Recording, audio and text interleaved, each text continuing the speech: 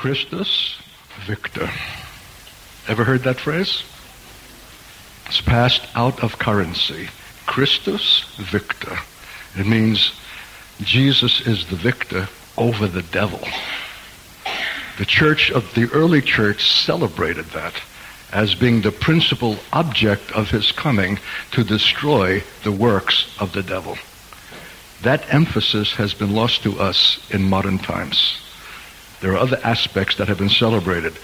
The personal salvation out of hell to heaven has displaced the consideration of what was obtained at the cross that disarmed the principalities and powers of the air and made of them an open spectacle.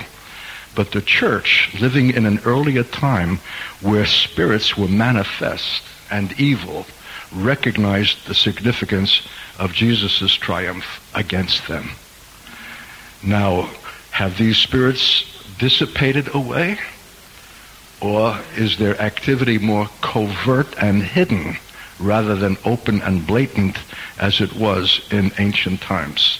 In fact, are they not now more sinister for exactly that reason? But they yet remain. He disarmed them, but he did not extinguish them. He even allowed their continuation, for they serve functions in the purpose of God, not the least of which is to test the church, to try it, and to afflict it, so as to bring us into depths of faith and trust and prayer that we would not otherwise have sought or found necessary.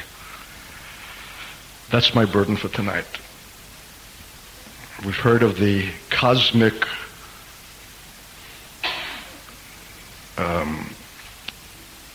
description of the faith. Now the cosmic task of the faith is to complete what Jesus initiated in the defeat that was inflicted at the cross against the powers. He disarmed them, but he did not extinguish them. The final conclusion is what we bring to those same powers by the demonstration of the same kind of what was wrought at the cross, needs again at the end of the age to be demonstrated by his corporate body. So Lord, I see already looks of perplexity and raised eyebrows.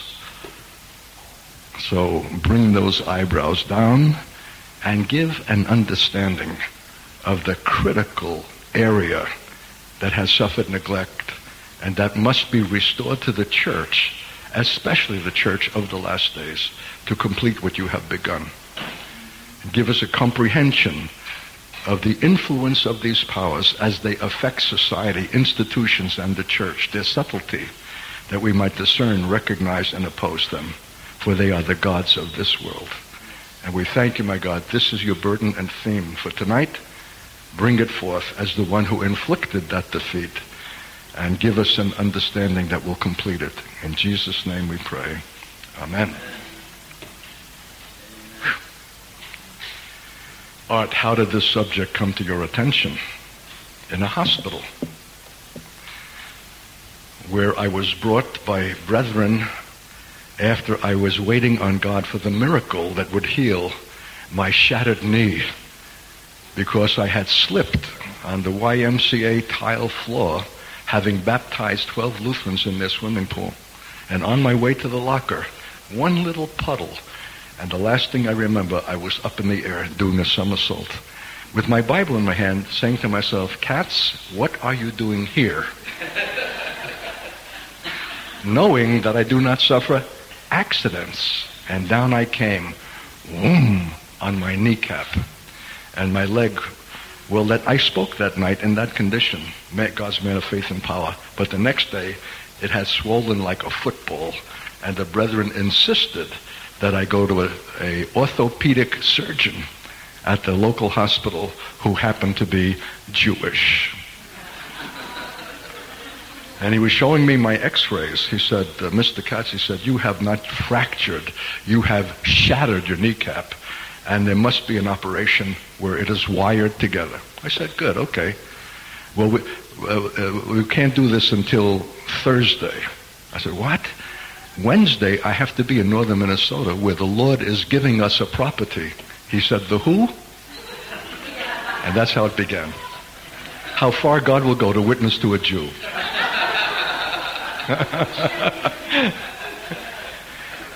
So he had his hand on my kneecap, and he said, something is happening.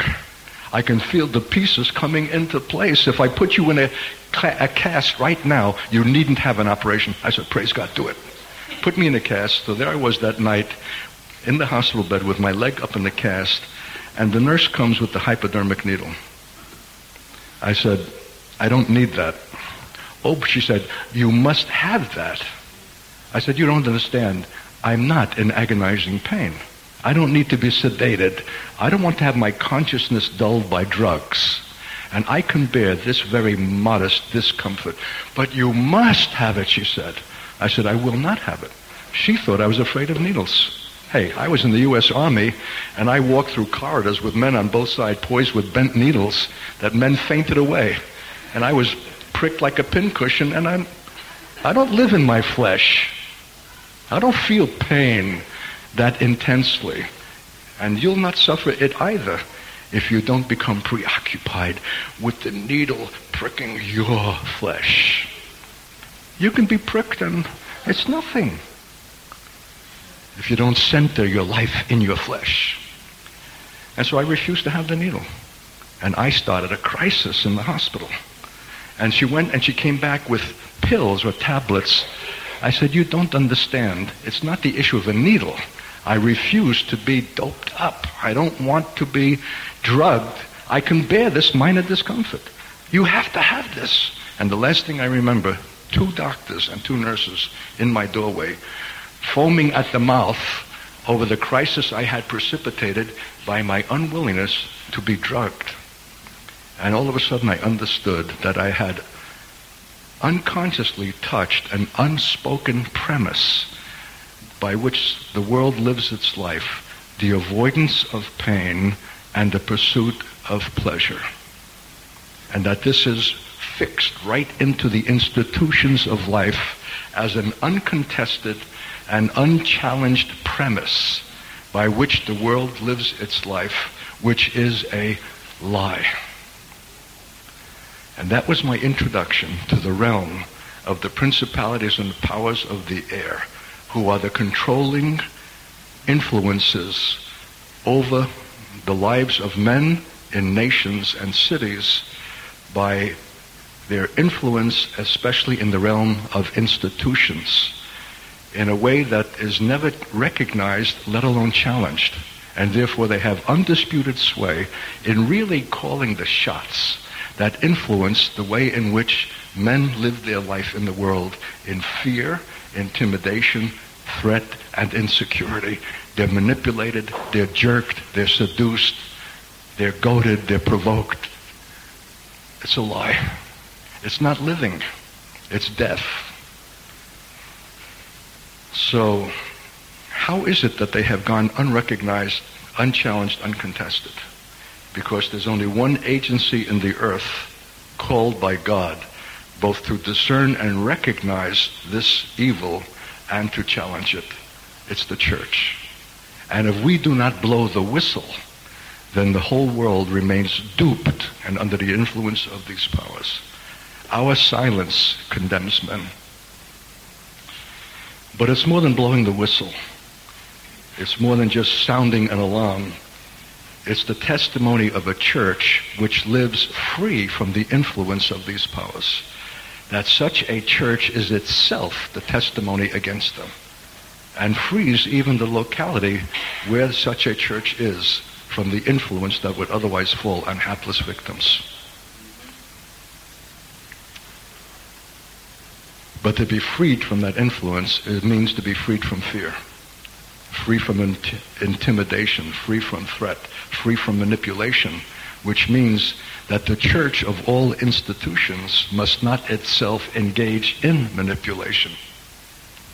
So if we perform hype, if we put on an act, if we appeal to the heartstrings in order to evoke a response at the altar which is manipulative, we have played the game of the powers of the air. That's why they can say, Jesus we know, and Paul we know, but who are you? We're not in any way obliged even to recognize you, for you constitute no threat. You are evidently under our influence and playing our game, exerting pressure, manipulation. So to be free of that, it means to be free of that from the platform. It means to be free of that from the bedroom, wherever manipulation raises its ugly head, like a wife pouting, or maybe more likely a husband pouting, who has been deprived, and lets his wife know it, or exerts influences so as to affect a response that is manipulation. The powers will never accede to us or recognize us, let alone be dispersed by us, so long as we compromise and play their game in any way. We have to be totally free from their influence. Now, this is not a minor theme. It is the major theme and the task of the church. And Paul speaks of it as the great apostle in Ephesians chapter 3, who has been entrusted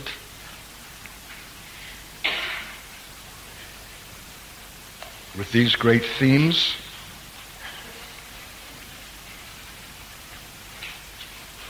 And you know how difficult it is to break into Paul? Have you noticed? You want to start with a certain scripture, but you can't. You've got to begin with the verse, 2 verses before that, and then before you know it, you're up to Ephesians chapter 1, verse 1. You cannot break in. Paul is an unbroken continuum. He rolls it out by the yard. So I feel like somewhat rude to break in like this, where Paul describes himself as the prisoner of Jesus Christ for you Gentiles who have heard of the dispensation of the grace which was given him for the church, the revelation made known to me of the mysteries which you may understand of my knowledge of the mystery of Christ, which in other ages was not made known unto the sons of men, as it is now revealed unto his holy apostles and prophets by the Spirit. And that's why until we have communication through holy apostles and prophets, we ourselves are lost to these mysteries. They must come through foundational men who are the guardians or the stewards of the mysteries of God, who, like Paul, see themselves as the least of all saints. Is this privilege given? And what is the mystery? That the Gentiles should be fellow heirs and of the same body and partakers of the promise in Christ by the gospel. Oh, I wish we could stop right there and center in this, because the prominent mystery that has been concealed from the ages and now is being revealed, that Gentiles have been allowed in to the fellowship of faith and to be partakers of the promise with Israel by the gospel through Christ. Wow. Do you know how stunning, how astonishing an innovation this is?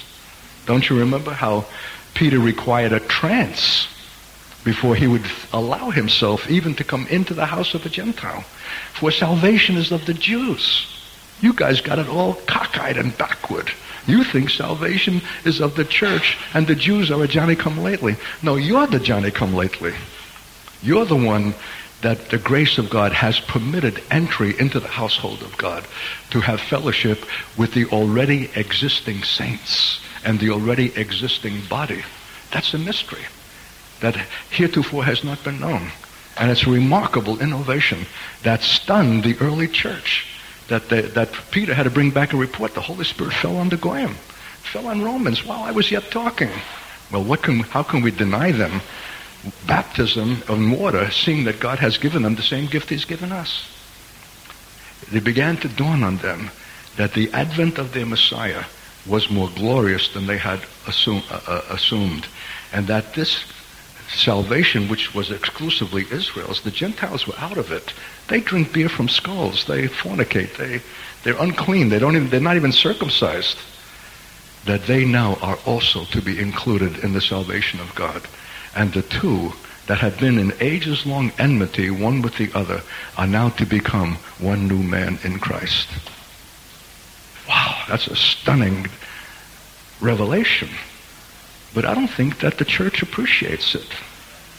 I don't think it's aware of the grace that has come, that was exclusively Israel's and now has been extended also to you. I don't see your gratitude.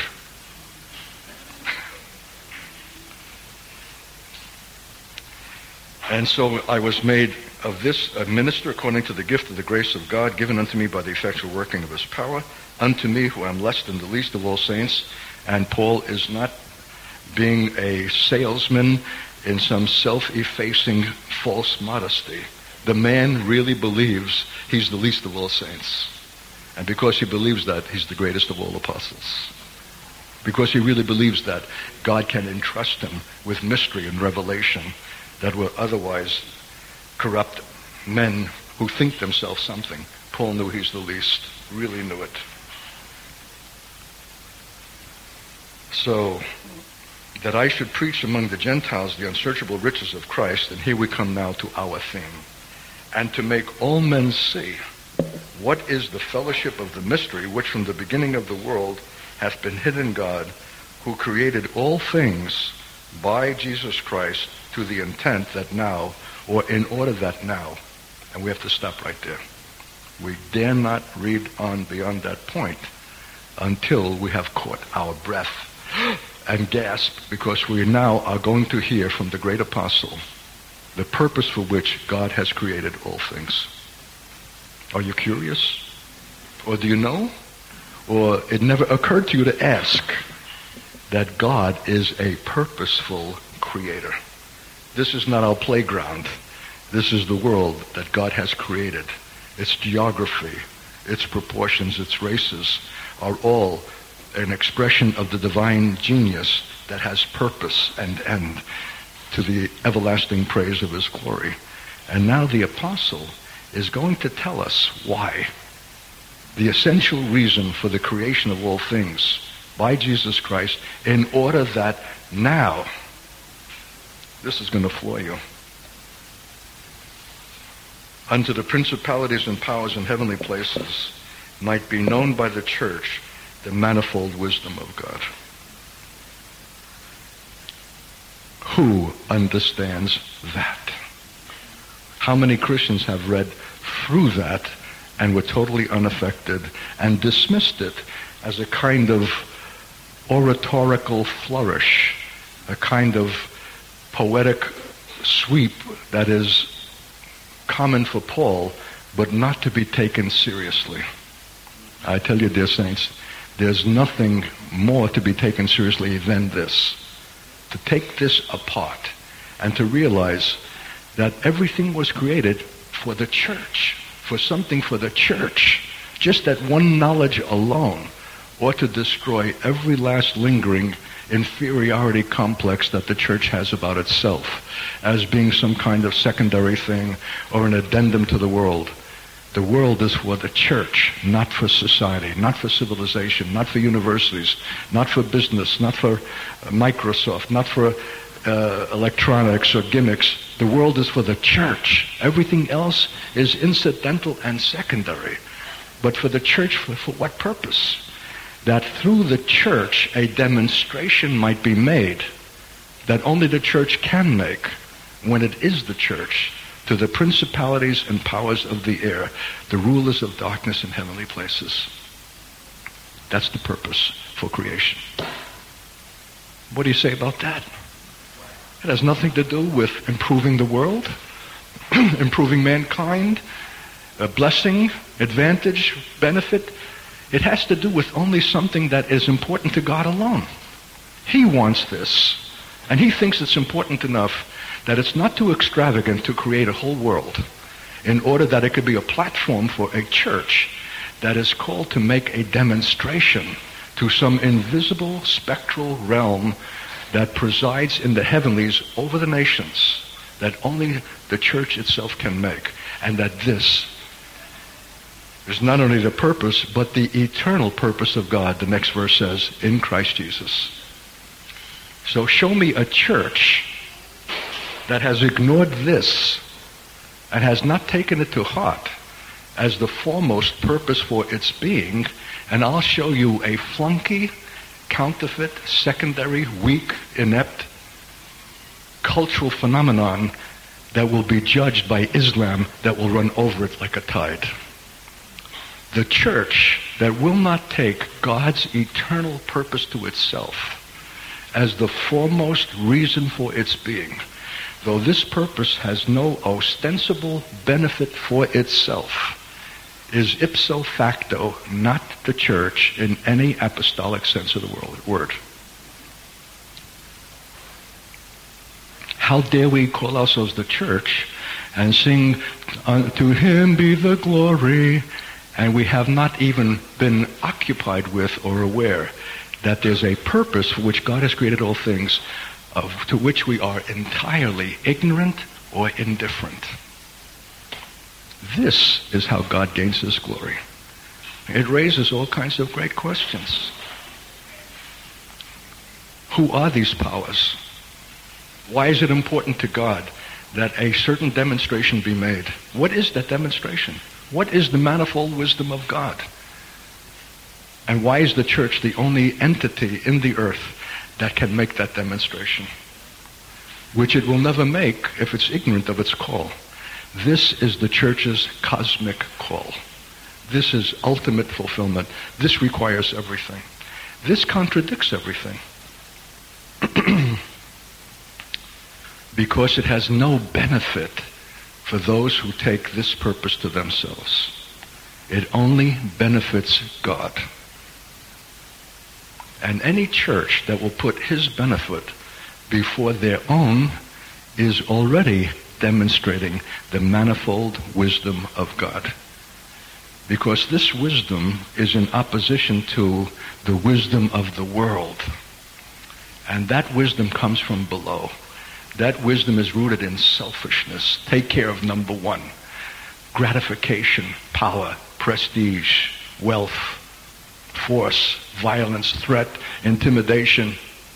That's the wisdom of this world, of the gods of this world that have tyrannized men and jerked and manipulated them like puppets on strings.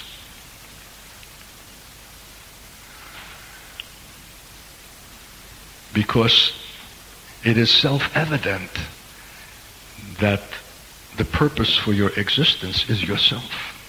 Take care of number one. If you have a little time over, if you can put $1 in a collection plate, great. But the unchallenged premise that all the world shares, and the church too, is that we are the principal object and purpose, and our satisfaction, our enjoyment. So a church that will dismiss those considerations and say our first purpose is God's satisfaction and not our own is already evidencing another wisdom. Because you receive no benefit for taking this purpose to yourself. On the contrary, you open yourself to a new kind of opposition from the very powers of darkness. They're now scared. They're now anxious that you are moving out of their orbit of human self-interest where they have a field day and are coming into a place of God where self-interest is not your first and primary concern, if it is at all your concern. Rather, your concern is totally unnatural. You're putting God's purpose before your own without any benefit to be obtained, and even at the point of making yourself an object of attack by those very same powers. And the powers of the air cannot fathom that. So can you see that when the church will put the interest of the Jew and Israel before itself in the last days, even at the risk or cost of its own suffering and life, in that one act, it fulfills the wisdom of God that forever destroys the powers of the air. Why does it destroy them, Art? Because they have nothing that they can use. There's no string they can pull. You have nothing that they can play upon. You're free from fear. I mean, if you're willing to lay down your life, how can you be manipulated? What are they going to tell you if you're not afraid of dying? They have nothing to play upon because they have been disarmed. All they can do is growl. All they can do is manipulate. But their power is effectively broken. But they have succeeded, even with that, for centuries in tyrannizing mankind just by threat, intimidation, and fear, whose lives, who are afraid for their earthly and mortal life, then the powers of the air can run riot. But if you're no longer afraid, if you've decided at the issue that your life is not your own, and the mere physical continuum of your bodily life is no big deal, that in fact you have a sublime confidence that your days are numbered of the Lord, and your every hair is numbered. And you can say to the powers of the darkness, as Jesus said to Pontius Pilate, you could do nothing against me except it were given you from above. Now do you understand the freedom with which I walk in the world? I'm a giant in the world of pygmies. I'm not intimidated by anything. I don't care when I'm standing before the academic world and all its prestige, or men of wealth, or the Mercedes-Benz with the 12 cylinders that picked us up and drove us to and from the airport. It doesn't matter whether it's a rickshaw or a Mercedes. There's a wonderful freedom when you've decided the issue that your life is not your own, that the length of days is determined by God and its purpose, and you cannot be threatened or intimidated. The powers of the air have no possible influence over you. Can you imagine a whole church like that? Whew, Mamma mia. When the powers see a church like that, they are broken out of their orbit in the area that they have dominated of that locality. Someone has wisely said, the church is spinning its wheels and boxing at the air with its programs and evangelizations until it has rightly dealt with the ruling principalities and powers over its own locality. And they're not going to be defeated by turning up the amplifiers, or that we're taking cities with Jesus through militant worship. What else is new? But let them see a whole congregation freed from the influence of the powers, not living in intimidation or threat or insecurity about its future, its finance, or anything. Trusting God in sublime shalom. That defeats them. So the wisdom of the world is predicated upon man's self-interest. And look at Israel today, talking to the Palestinians, appealing to their self-interest to the Arab nations. Hey, why don't you guys give up your violence? Tell you what, you can share in our prosperity. And this will be the Hong Kong of the Middle East. Your standard of living will zoom if only you put away your bomb attempts and get with it. We can share in this prosperity. I'm appealing to your self-interest and your rational self-interest. And it goes right over the heads of an Islamic, perversely corrupted people who don't give a rap about prosperity or sharing in it, but want to ventilate spite and vicious desire for the annihilation of the enemy whose very presence is an offense to Allah. Leave it to the Lord to bring us as Jews to a predicament that we cannot solve on the basis of appealing to men's self-interest. This is a new ball game. This enemy is representing a spirit of another kind that is not amenable to rational discourse or appeals. They don't know that, but we know that.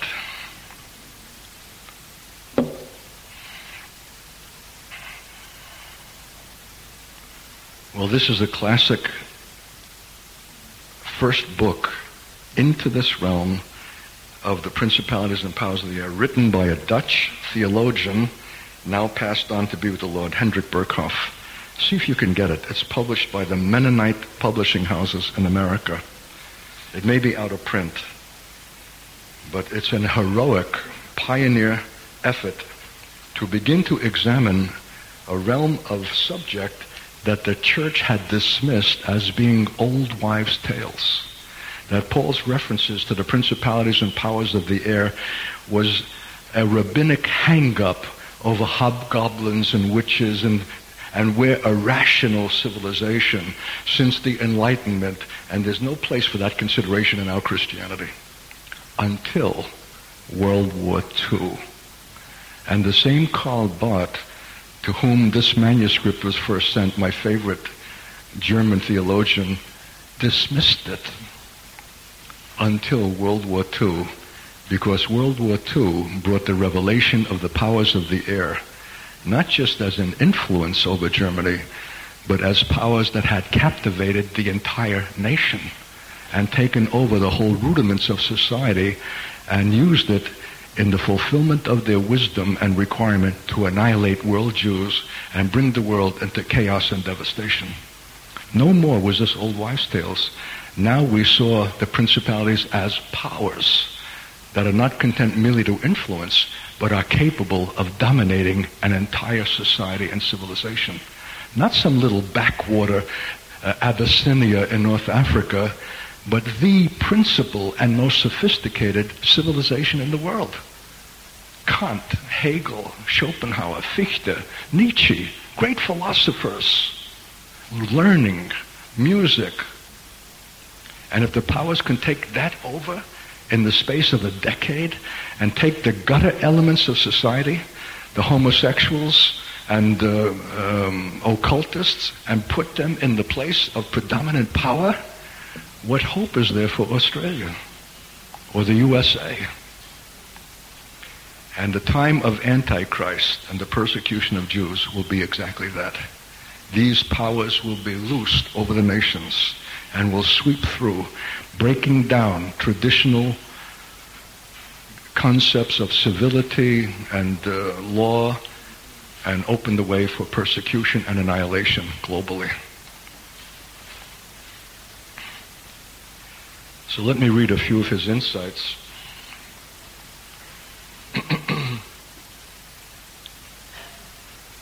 What destroyed? What was the effectual defeat? Why did the early church use the phrase Christus Victor? What was performed at the cross was a decisive beginning of the end for these powers. That's why Paul says in 1 Corinthians chapter 2, I think it is, if the powers of this world knew, they would not have crucified the Son of Glory. They thought they were getting rid of the problem by ventilating their wisdom upon their hapless victim, which was violence, threat, intimidation unto death. But he bore it in such a way and revealed God in such a way in that grace that it defeated them. And the resurrection that resulted in the Father's approval of that sacrifice unto death set in motion the church and the reality of God that makes their end inevitable and final. When Jesus was crucified and rose from the dead, this saving event, wherever this saving event is proclaimed, the domination of the world powers is at an end. Of course, I hate to improve upon any Dutch theologian, but I would say wherever the saving event is not so much proclaimed as demonstrated, the domination of the world powers is at an end. That is to say, it's not enough for us that our salvation should be merely phraseological or doctrinal, but actual. And what kind of saving, what kind of salvation? Not just the assurance of a place in heaven when we die, but a complete liberation from the forces of darkness in this present life. Wherever that is demonstrated, the cross is reiterated. The power of the cross and the powers of darkness shrink and recoil. They dread the cross if it's more than just a piece of jewelry or decoration. Where they see the reality of the cross, they are reminded of the defeat that they suffered there. And the power remains of the cross that yet inflicts a further defeat. So, for example, preaching. If preaching is only a demonstration of human ability and a gift of words, however biblical or clever or interesting it might be, it constitutes nothing against the realm of darkness. But where there's an issue of the cross being expressed, where the preaching of the word is an issue of suffering, or the willingness to risk loss of prestige or recognition of men and take the risk of faith and trust, in that instance, preaching becomes a demonstration of the cross. So, for example, I was in a seminary for 2 years, and there was a daily chapel. I don't remember one message. And they were all biblical. How come? Because these faculty members knew months in advance the day in which they would be the chapel speaker. And they were prepared to the teeth. They had a message that was airtight. They examined every theological aspect. They read it in the original languages so that when they spoke, they knew that they were making a statement that could not be critiqued or challenged in any way as lacking in scholarship by the faculty or students. But it was not an expression of faith. It was not a trust. There was no room for God. It was spoken and prepared to impress men rather than to glorify God. But if there had been one man who had just come, and the Lord had given him only a slight disposition of a theme, and he has standing before men to choke and splutter and trust God in the bringing of it forth, that is the demonstration of the cross. That would have inflicted a defeat in the seminary. For where are the powers of the air more prominent than in religious institutions, and are rarely recognized, let alone defeated, because there's so little expression of the cross in the religious realm. Got the idea?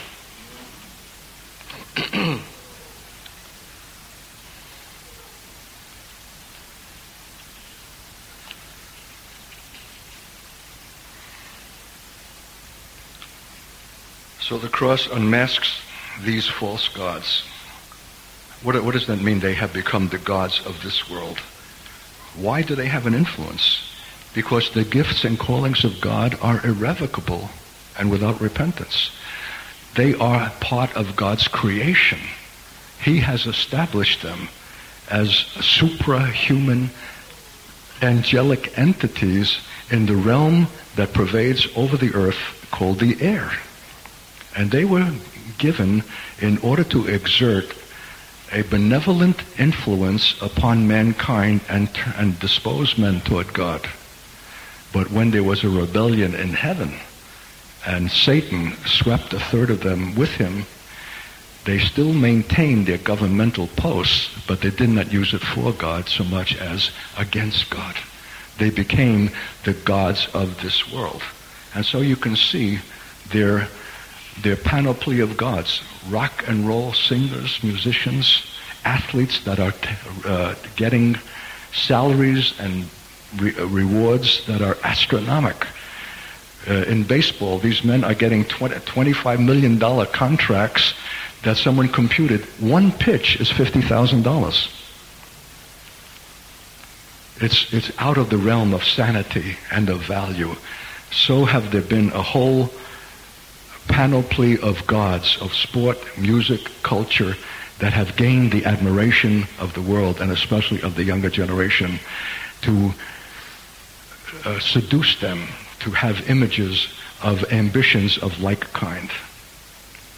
Corrupt, passing, failing, momentary, because the powers want to take the things of God that are eternal and absolute and turn them into that which is passing and transient for mankind, and take that which is passing and transient and make that absolute.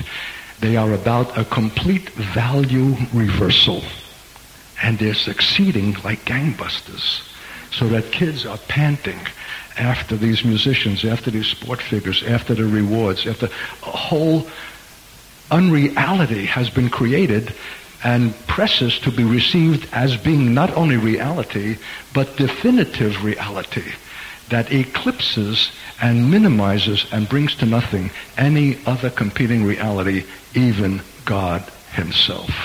They are the gods of this world, and they have won our youth. What movie was it that this Jewish, we're always the ones who create them? It wasn't, was it Star Wars? Something with these grotesque figures. George, somebody help me, that's his first name. George Lucas, and his latest film, where I wrote a letter to the editor of our local newspaper. I registered a protest. I could not remain silent, because if I went into a supermarket, there was some lurking 7-foot-high cutout of one of the ghoulish characters from this film promoting Pepsi-Cola. Pepsi-Cola paid $25 million for the right to use this movie's name and title in order to promote its stuff. Every can had another image, and the kids had to collect every can. And so I wrote a letter. I said, I protest that my privacy is being violated. Not only am I, if I refuse to go to see the film haunts me. And I can't even buy a piece of bread or a box of tissues without seeing these looming figures brooding over me and projecting their vile demonic influence. And I said to the Christian parents, your children slept outside the theater so that when the doors opened at 6 a.m., they would be the first online and the first in. All night in sleeping bags outside the theater. When did they ever do that outside the door of the church? The gods of this world, seducing, raping, arresting a whole generation.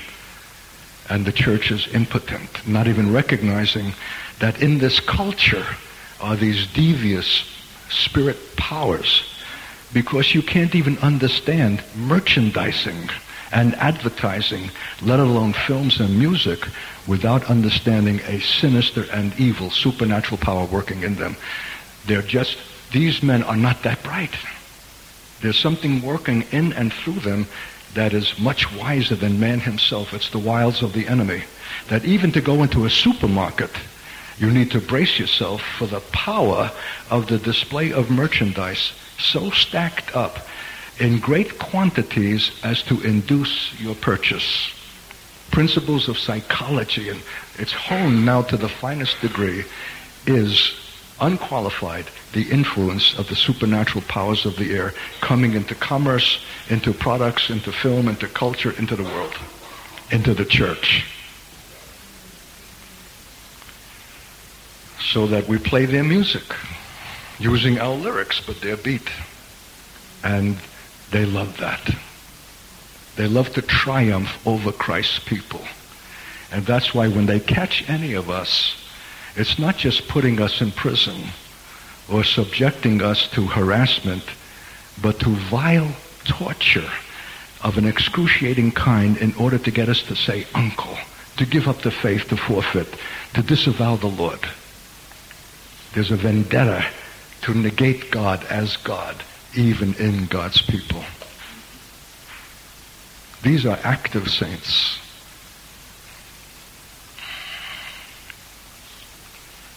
Full of deception. They are the lie. He's the father of lies. And the cross has disarmed them wherever it is preached. The unmasking and the disarming of the powers take place. They are defeated by being unmasked, by showing the church and the world what it is that's behind the scenes, that is hidden and covert, that is exerting this influence. To identify them is to defeat them.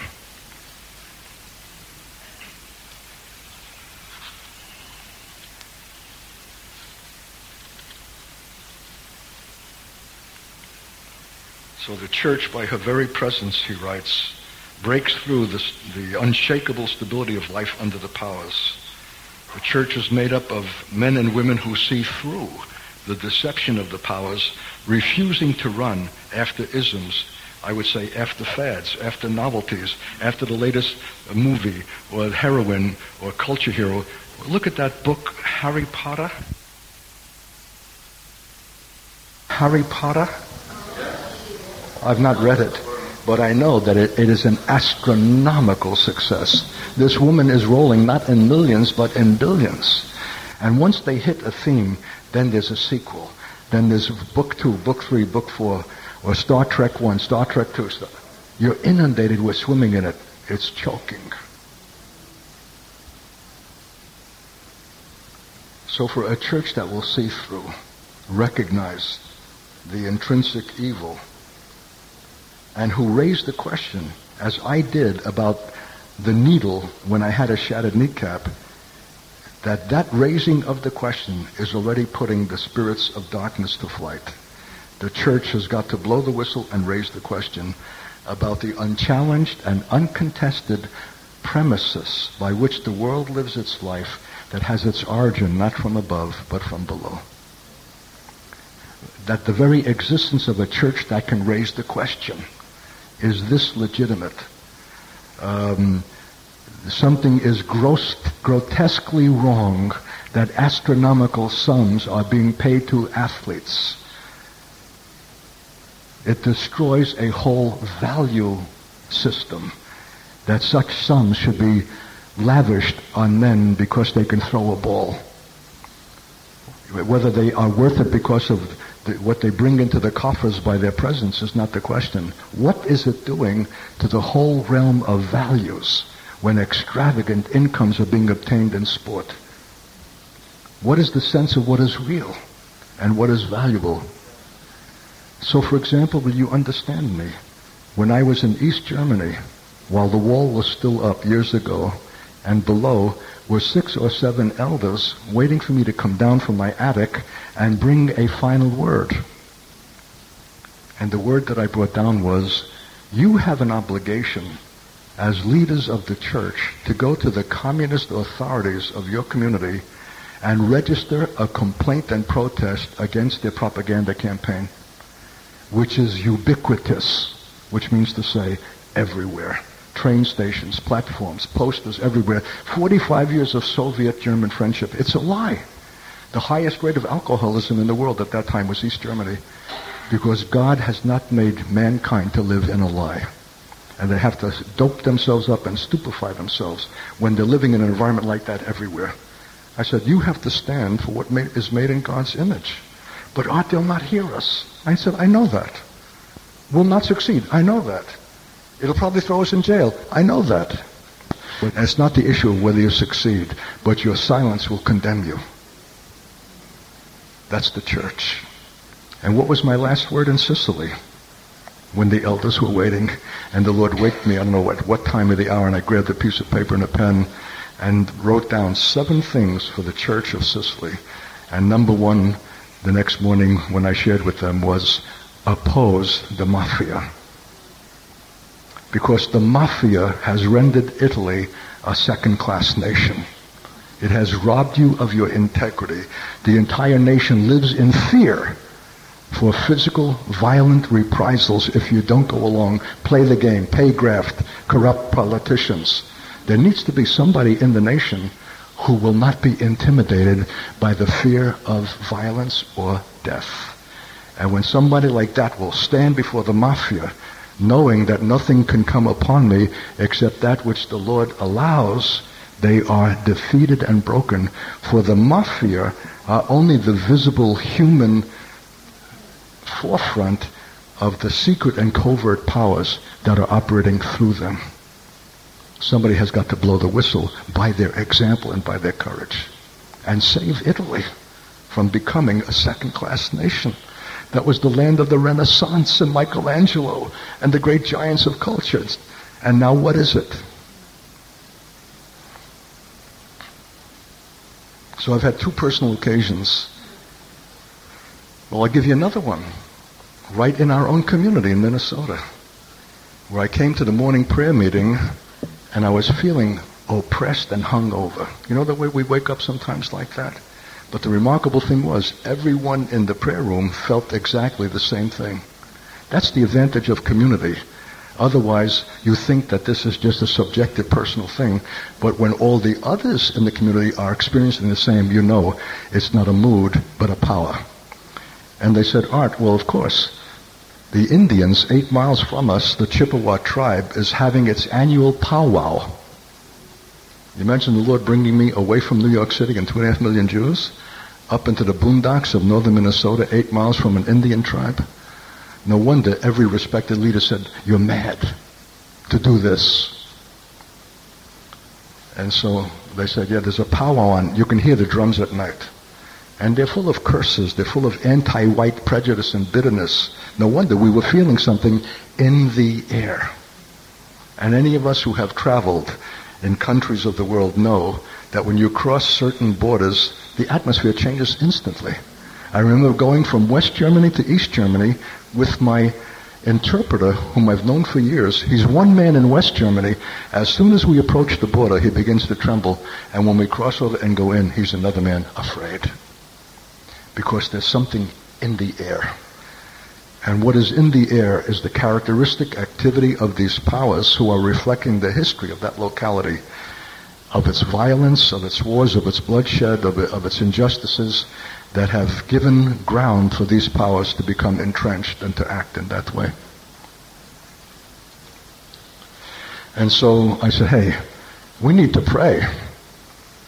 And so we were in a circle of saints and we prayed, and after 5 minutes I stopped it. I said, you call that prayer? You're too polite. This is religious prayer. It's affecting nothing. Come on. There's a war on. Paul says, we wrestle not against flesh and blood, but against principalities and powers, the rulers of this world of darkness. We wrestle. And anyone who knows what wrestling is knows that that is ultimate combat, ultimate confrontation. Something like ping pong, where you defeat your opponent, not even though your skill is less than his, but by your greater determination of will, bringing everything to the success of the game. And so also wrestling is eyeball to eyeball. It's more than muscular. It's will, it's stamina, it's determination, it's grit. We wrestle. But there's got to be a we that wrestles. This is not a solitary, unique thing for individual virtuosos of the faith. It's the church that makes the demonstration. It's a corporate demonstration. It's a corporate wrestle to those who are not embarrassed to be engaged in that kind of intensive warfare. And so if you had entered the room 5 minutes later where we were praying, you would have thought you had entered an insane asylum. People were stretched out on their faces. Men were boxing with the air. There was every expression of people engaged in ultimate confrontation. And as we were praying like that, I saw a face. I'm not a man given to visions. And there was a face looming over us with a smirk on its countenance like, Ben Israel, big deal, full of problems, no threat. But as the prayers intensified and continued, I watched the smirk change to trembling lips of fear, because the powers are required to acknowledge one thing only, apostolic authenticity. And when that prayer continued in a depth and quality that took 8 years of community life to make possible, the grimace turned from contempt to fear, and this face began to back up as our prayer pressed in. And finally it broke and ran. And we were pursuing it in the realm of spirit, and at a certain moment, like a fist smashed through, and the thing just was just breaking to pieces all over the place, and we stopped praying. Nobody said stop praying, but people began to giggle, began to laugh, began to hold their chest, hold their mouths. It was the joy of triumph. We had won a battle against the principalities of the air over our own locality, because the weapons of our warfare are not carnal, but spiritual. And intensive prayer cannot be generated by a congregation of individualities who are living privatistically, but has got to be the expression of a church that is together and can wrestle.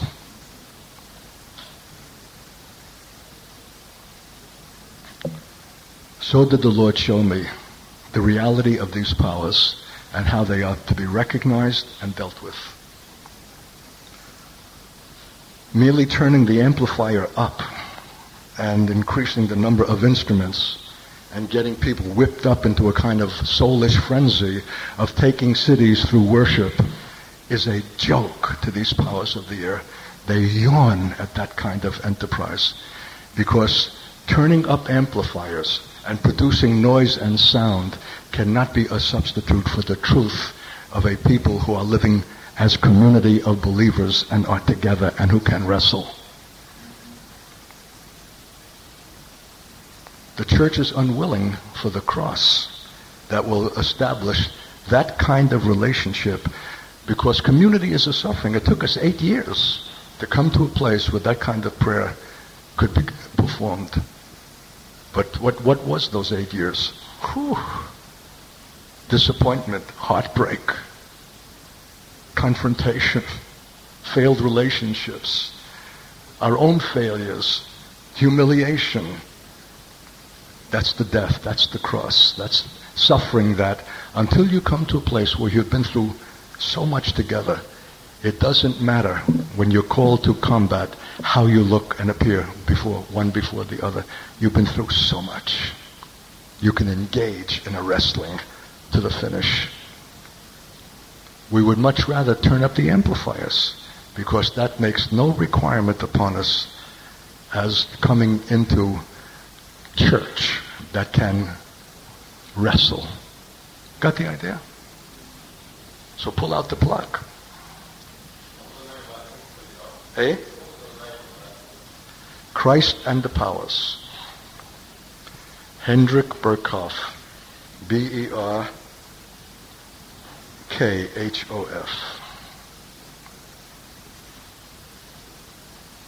And so what is the response of Powers to believers who have now become formidable and threatening because of their awareness that there's a war on and can engage in it?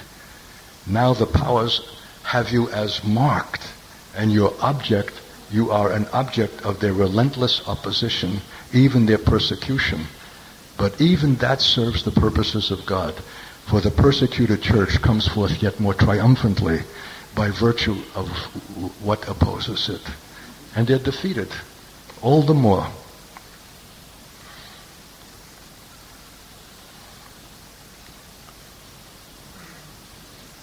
They seek to banish the memory of Christ and the signs of his lordship from men's awareness in order to renew their own unchallenged dominion. So if they can get you to act independently without seeking the Lord, they will have won a victory and will have lessened the whole credibility of the church of which you are part. And so I say to the church, did God tell you to go to college? And to make business administration your subject? Or to marry this one or that? Did you consult him? Did you submit the question or the issue before him? Or did you act independently under the assumption, well, you have to make a living, surely God will approve the course that I have selected and come behind and ratify it? That is neglecting his lordship. That is giving the powers of the air opportunity. And they will encourage every such act of independence and self-will. They want to banish from the memory of Christ and the signs of his lordship, from the awareness of the church, and become themselves the unchallenged dominion.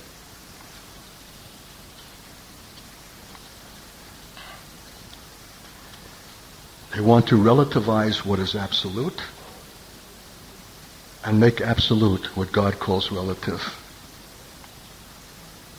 We have to contend for the faith and the absolute things of God and not allow their success.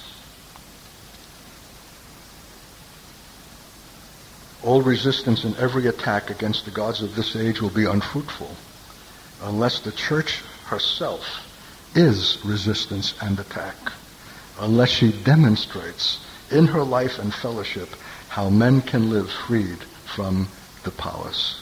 This whole little book is worth that one statement. It's not enough to announce something, it's to demonstrate something. God has created all things in order that through the church, the manifold wisdom of God might be demonstrated, not verbalized to the powers of the air. They have got to see the demonstration of another reality, of another value system, of another truth that issues from God as being the foundational reality of the church. And that is what defeats them.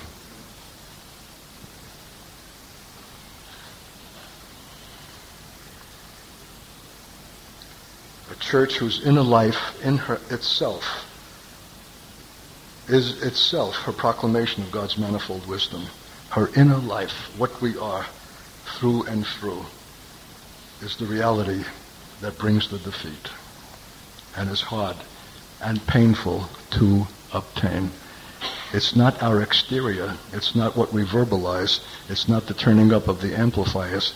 It is what is the truth of our inner life together. And that kind of truth takes sacrifice, devotion, time together, the community of God's people. The same provision that will receive Jews in flight, a community of God's people, is the same provision that defeats the powers. The same church that is aware of Israel in the last days and will be to it what it must is the same church that recognizes and defeats the powers. For the church's willingness to identify with the Jew at a time when they are world-hated and pursued, and take the risk of that identification, is demonstrating another wisdom. It's demonstrating that its own life, its own safety, and its own security is not the first purpose of its being, but that which pertains to God's glory, whatever the cost. So I want to pray for such a church in Australia. So Lord, precious God on high,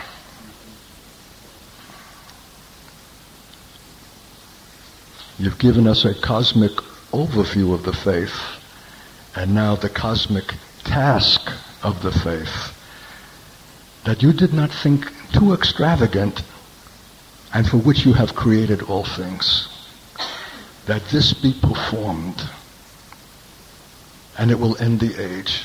It will release and bring you and your kingdom and your glory. It will bring the incisive and final defeat. And those who have defeated these powers have, by that same maturity and authentic spirituality, the right to rule and reign with Christ from the heavenly places. They will replace the defeated and dispossessed false rulers of this age. And they will rule not in opposition to God, but for God and in keeping with him and the Israel that is now redeemed in the earth. And the whole of the earth will receive the benefit and the blessing. So we thank you, my God, that you are the victor, that you came to destroy the works of the devil, that you gave birth to a church that will complete what you have begun. And I bless that church, Lord. This is going to require sacrifice. This is going to require re-examination of all of the kinds of things that we have tolerated or acknowledged or even applauded that are devious, that come from below rather than above, whose values stink and are corrupt and have defiled our own children and has come into the church itself and its music and its loudspeakers and its hype and its manipulations. So, my God, have a church that will bring the final defeat to these powers and release mankind for your gospel and for your so great salvation. Factor this into our understanding. Bring us to the maturity, my God, that is called for. And we thank you for the privilege of our call and the great enablement of your life, and to gird our loins with truth and take upon ourselves the shield of salvation, the helmet of salvation, and to bear the sword of the Lord, which is the word of God, that we might, with spiritual weapons, bring down, my God, what has compromised, seduced, and ruined whole generations of men, and even our own. Give us to see through their devices. Give us to see that our culture is not some innocent thing, but shot through with devious and devilish wiles of subtlety to seduce and to corrupt entire generations. May we protest, may we stand opposed against it, blow the whistle, declare it as false, show it for what it is, and be an alternative of light and salvation for those who can find it in us and be saved out from the world and its deception and death is our prayer in Jesus' name. God's people said, Amen.